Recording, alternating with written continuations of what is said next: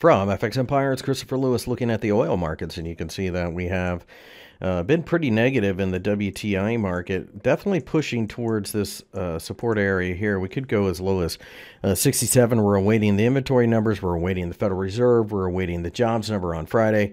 There are a lot of things that are going to throw this market around. Quite frankly, I wouldn't be surprised to see a little bit of a bounce, maybe a return to the consolidation. It certainly has a negative bias to it. I wouldn't be a seller down here, at least not until we break down below the uptrend line, which is closer to $66. Over here in the Brent market, very much the same scenario. A little bit of support here, 72, and most certainly at 70. I'd be a seller of rallies until we broke this high here. Probably going to be choppy, though. I expect this type of action over the next couple of days.